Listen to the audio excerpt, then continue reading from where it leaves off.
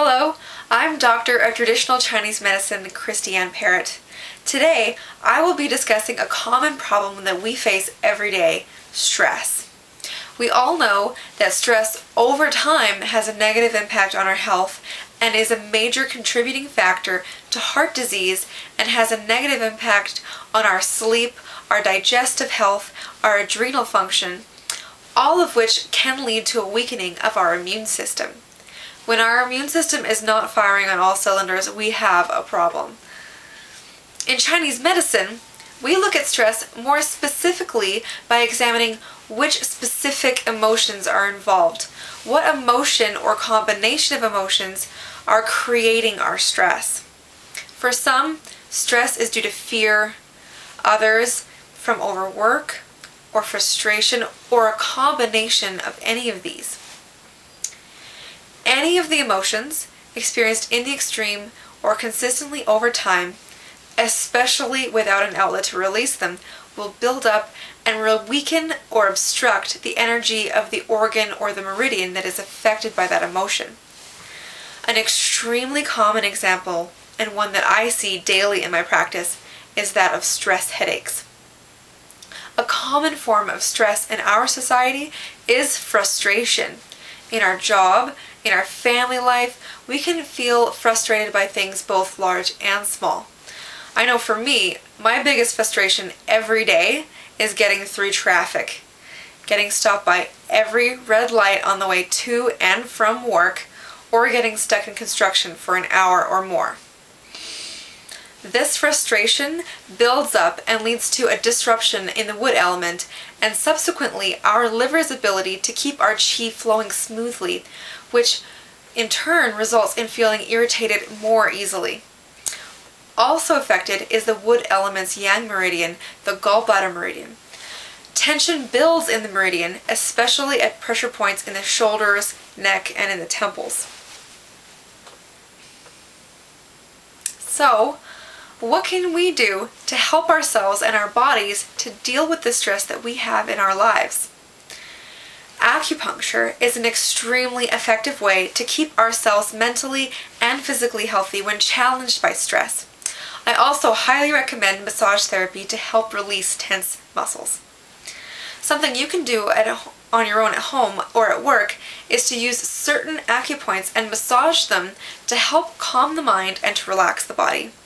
You can also use essential oils such as lavender in a diffuser in your home or on points on your body. Regular meditation, exercise, and a balanced diet full of fresh produce and foods high in antioxidants all help us to cope with stress and to keep ourselves healthy.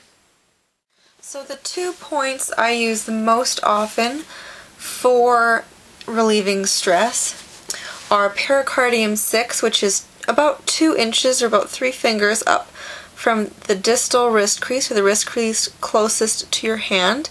Between these 2 tendons, so the tendon closest to your radial bone, just with the thumb, in between those 2 tendons, and you just press in there nice and hard and just rub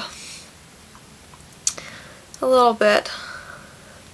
And this really helps to calm the mind. It also lowers blood pressure and lowers your heart rate. The next point we use very, very commonly is known as calm the mind point, which is on the wrist crease here and just on the inside of your pisiform bone, which is right at the heel of your hand. So just come to the inside of that on the wrist crease and press there and just massage it. And I like to give it a pretty good firm deep massage, but you can be more gentle if you want to. I find the deeper you can get into it, the better. And this one is just really good for calming the nerves, relieving stress. It also helps you sleep at night. Another great point for relieving stress and tension, especially in the liver meridian, is to go between your large toe and your second toe and move up There's a nice groove there between your metatarsal bones. You'll feel where that groove ends, and just in front of that there should be a nice sensitive spot. Right in between those two bones, just where they meet up here. And this is a really great point for releasing tension in the liver meridian. And it's quite sensitive, so you don't have to press that hard. And massaging it does the body a lot of good. Stress is not a small problem. The American Institute of Stress estimates that stress in the workplace costs the nation more than $300 billion each year in healthcare, missed work, and stress reduction efforts. So I hope that you can use the information from this webinar to decrease the impact of stress in your life so that you can be a happier and healthier person. Until next time, my best to your health and happiness.